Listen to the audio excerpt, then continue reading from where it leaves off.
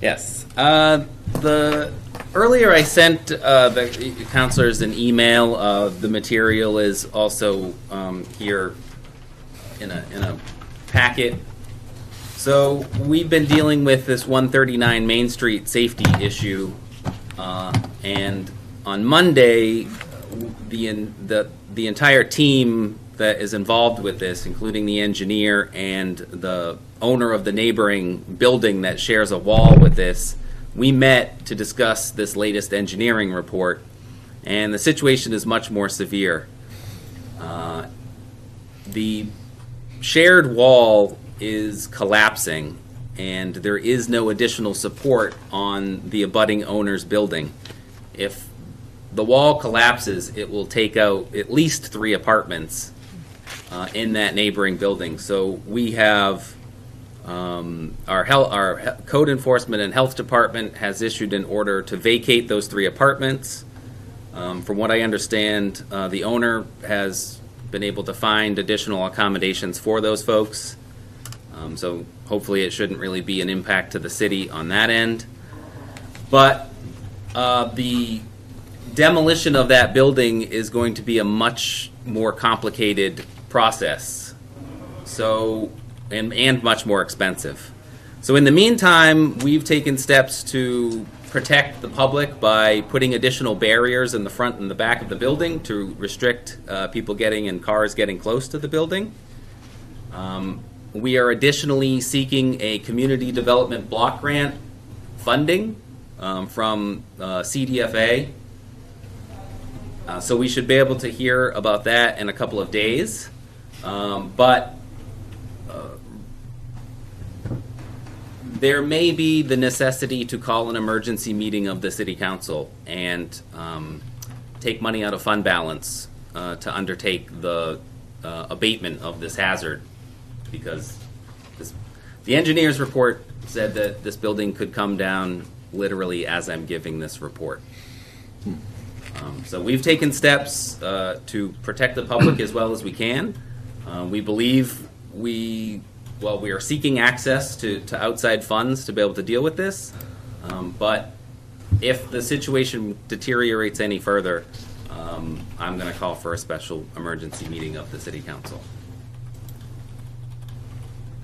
In the email that I sent you, sorry, I am developing a cold, so I'm a little off my game. I referenced option 3, which is the complete reconstruction of that building. I actually meant to reference option 2, which is shoring up the shared wall and the demolition of the building. So just didn't want to confuse anybody with the email I sent earlier. I actually meant option 2.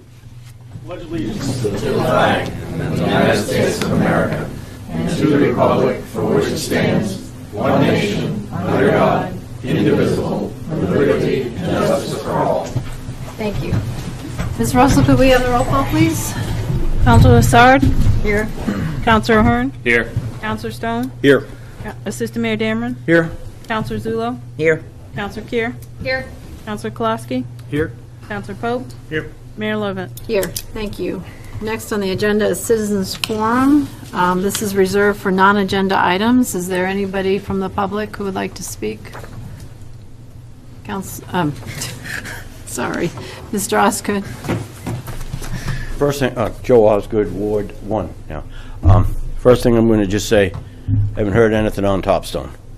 The second thing is I'm a little bit concerned that I'm reading conversation in the newspaper about the city of Claremont taking on the responsibility of 2 buildings that are married together, and they're owned by individuals and not the city. I'm a little bit concerned about us talking about doing something with something that, in my eyes, would be a civil issue between 2 people. I'm just going to throw that out. I'm concerned about that because I don't want to start a precedent, and that could very well be. Thank you. Okay, thank you. Is there anybody else who would like to speak? Yes, Mr. Putnam. David Putnam, Ward 2. So today I have heard that it is the council's wish to meet to discuss and perhaps vote on asking for the city manager's resignation or asking him to leave. I want to express my concern over how that's helping us as a city move forward with projects that we're now working on. To ask the city manager, who is in charge of all of the department heads, to just do that cold turkey, I think is risky. It doesn't make a good image of Claremont and how we are as a community are trying to work forward, improving ourselves. We already this year have lost city planner and DPW director, who were highly respected people. I've had conversations with them, and they've explained to me reasons why they have resigned. I'm not going to share those here, but it is all about developing trust and faith and working with you as a council, and a level of communication that seemed to be challenged by how some of you conducted yourselves personally with those folks. So, thank you. Thank you. Is there anybody else? Okay, we'll close citizens forum and move on to the next item on the agenda, which is a non-public session pursuant to RSA 91-A:32, in parentheses, small a for personnel. Is there somebody who would like to make that motion? Councilor Zulu? I'll make that motion to go into non-public session for RSA 91-A:3, numeral 2, parentheses, small a. Is there a second? Second. Okay, so the motion was made by Councilor Zullo and seconded by Councilor Stone. Did you want to invite anybody into the non-public? We'd like to invite Mark Broth and Ryan McNutt. And Mark Roth would be available via phone. And who is the other person? Ryan McNutt. Oh, thank you. And he will be invited towards the end of it. Councilor Pope? Another citizen come in. Did that person want to speak? I don't know. We're in the middle of a motion and we have it seconded. What was the will of the council? As long as it's only one. Okay. So we've already seconded it. Do you want me to have it withdrawn and then start all over again? Or just put it on hold? Just put it on hold. Okay. Would you like to speak? Yep. Richard Warlick, Ward 3. I guess, can I ask what the motion is on the table? The motion is to go into non-public. Okay. So I guess this is, I'm coming up here to talk, and I'm a little bit concerned with where the board is going with the vote for our city manager. And I'm a little bit concerned that we've got quite a few vacancies, if you will, that have occurred in our city structure lately. And I don't think that this is a good one to happen. I'm also a little concerned that the city council and the city manager can't really come to any type of form of conversation. That's pretty much what I want to say. Thank you. Thank you. So we're back to our motion, so. Takes a roll call. Yep, and we'll have a roll call, please.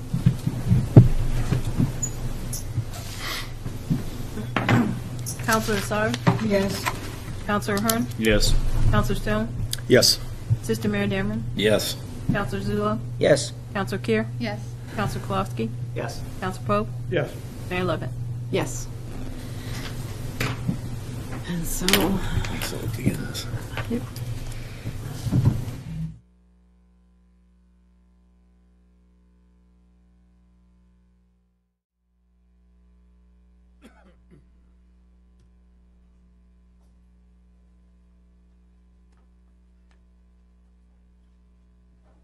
So we're back in public session, and is there a motion to read the first resolution?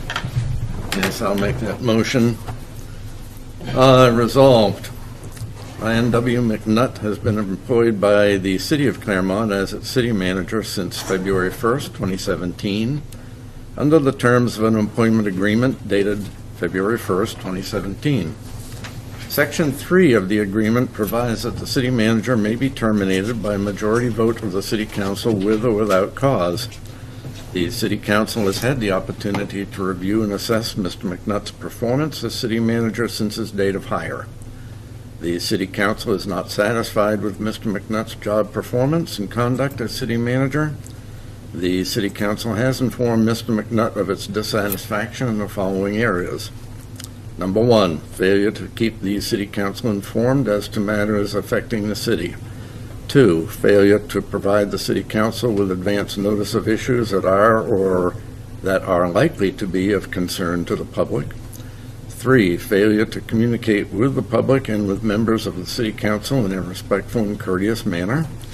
4, failure to demonstrate improvement in these areas despite having been given the guidance, time, and opportunity to do so. 5, failure to demonstrate a commitment to improvement in these areas. And finally, number 6, these deficiencies have caused the city council to lose confidence in the city manager's ability to work collaboratively with the city council in furtherance of the best interests of the city. While no legal cause is necessary to terminate Mr. McNutt's employment, the city council has determined that these performance and conduct issues are detrimental to the effective operation of city government and that they constitute good and sufficient reasons for termination. Therefore, by majority vote, the City Council hereby notifies Mr. McNutt that his employment as City Manager shall terminate, effective on the 30th day following his receipt of this resolution. Pursuant to his employment agreement and the City Charter, Mr. McNutt may, within 10 days of his receipt of this notice, demand a public hearing to discuss the matters set forth herein. Is there a second? Second. So the resolution was read by Assistant Mayor Dameron, seconded by Councilor Stone. Is there roll call, please? Discussion. Yes.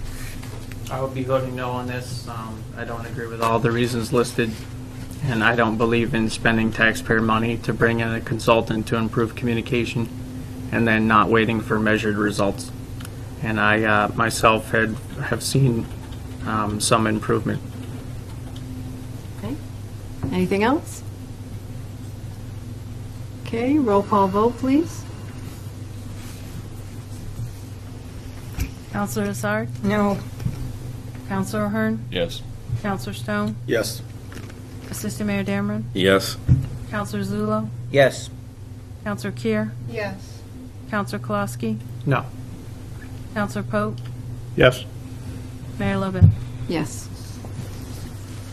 The second resolution, resolved that having voted this date to notify the city manager of the city council's intent to terminate his employment, the city council, in accordance with the city manager's employment agreement and the city charter, hereby places him on administrative leave effective immediately. The city council hereby appoints Mark Chase to serve as acting city manager for the day of January 3rd only, and beginning on January 4th, John McLean, former Keene city manager. Is there a second? Second. Okay, the resolution was read by Assistant Mayor Dameron, seconded by Councilor Stone. Roll call, please.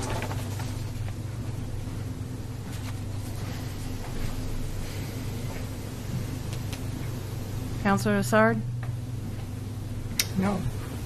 I'm sorry. No. Counselor Ahern? Yes. Counselor Stone? Yes. Assistant Mayor Dameron? Yes. Counselor Zulo? Yes. Counselor Kier? Yes. Counselor Kolowski? No. Counselor Pope? No. Mayor Lovett? Yes.